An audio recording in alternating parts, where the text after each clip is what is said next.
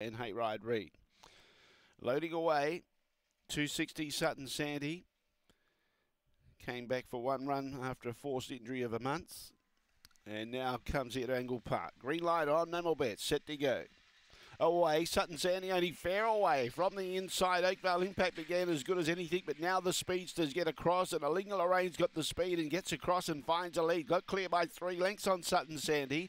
Behind those Oakvale Impact, Hayride Reed, and well out the back was King Percy. In front, Alinga Lorraine's got a 3-length lead. Sutton Sandy has to lift. On the inside, making ground was Oakvale Impact and Hayride Reed. Well back was King Percy. Straighten up. In front, Alinga Lorraine getting a little tired. Down the outside, Oakvale Impact. Oakvale Impact too strong.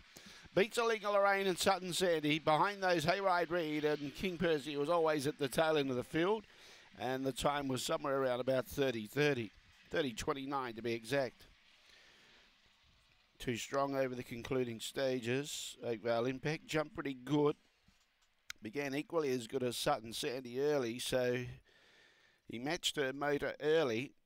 But then was outsped by Sutton Sandy, and in particular Alinga Lorraine, who outpaced them all, took the lead down the back.